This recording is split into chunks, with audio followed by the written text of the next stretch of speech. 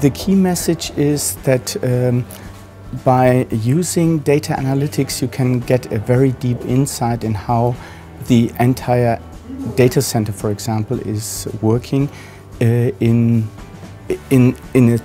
a full system, and it also gives you the possibility to look into several systems, and even from pure data you can extract so much insights that are so valuable for you to really do the right things. So the main idea is to go from data. Data grows into information, and the information gets knowledge, and if you apply this knowledge wisely, this is a kind of wisdom you have, yeah? And this is the way data analytics is used in this field.